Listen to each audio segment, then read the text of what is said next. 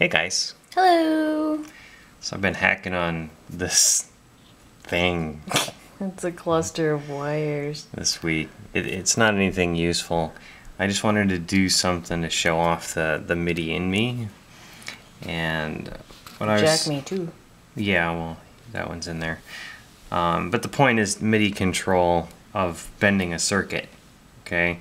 So this little tiny board right here, and this board is sort of self-contained. It's got legs that go down to my breadboard adapter for it. But this little board came out of one of these, which is literally a $9 piece of crap made in China.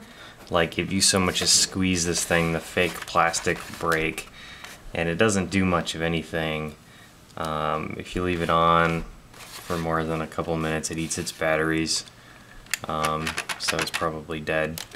Yeah, so it doesn't do the full notes. It only does the C major notes, or A minor if you want to be in mode 7. That's fancy. I shouldn't be fancy.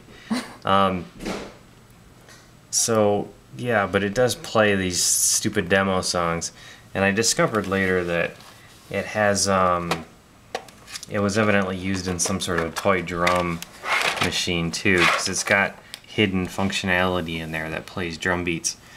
So what he did is I tapped into the spots on the back of this little board here. This, I don't know if we can see in there, these little solder points here. I'll see if I can get some pictures up close. Here, just show it. I tapped into the board along there and on a couple of spots in the circuit itself. And that allowed me to get power to it and take audio out of it and sort of manipulate it by pushing its buttons. But that's fun and all, but I wanted to improve the method. I wanted a microcontroller to push the buttons for me. And I wanted to be able to control when that microcontroller pushed the buttons over MIDI, so I could do it with a MIDI keyboard, but more importantly with a MIDI sequencer, which is what I have going up here on the screen. Mr. Skull. SEQ24. This is a MIDI pattern sequencer. If these are black, they're on. I can turn any of the patterns on or off, right? So what I did here is I basically, using our MIDI in me demo, allowed when notes 0 through whatever are turned on or off using these MIDI control signals from the computer sequencer, it turns off the I/O pins of the propeller. So literally, like when you press note 0 of a MIDI keyboard, it turns on pin 0 of the propeller. And then I designed some analog circuitry to go along with that idea here, some little NPN transistors and stuff to interface those I/O pins to various I wouldn't call them features, because they're basically things I pulled out that weren't pulled out on the keyboard. So like one of them, for example, is hooked up to the RC oscillating transistors base here. So when you turn the I/O pin on, it basically changes the voltage that's being, the bias that's being applied to that center pin, changing the frequency at which this reads samples out of its memory. So you can make it read the fast samples really, really slow or really, really fast based on how you set this potentiometer voltage divider thing, and the state of that pin there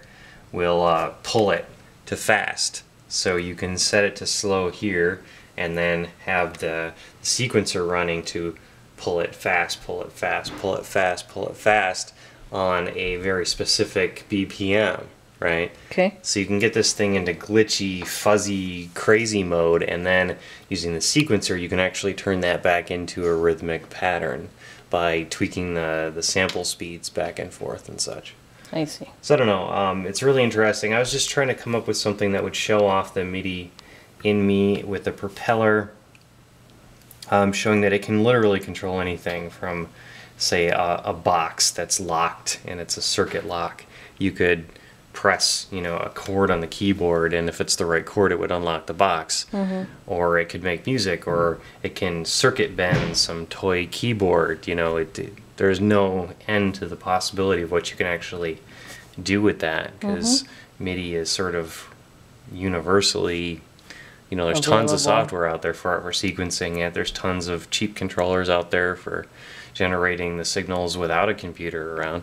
Yep. You know, so yeah. Anyway, I wanted to show this off, and you guys can buy that in our store, and we got a whole bunch of them in stock. So remind me, what is this cord connected to?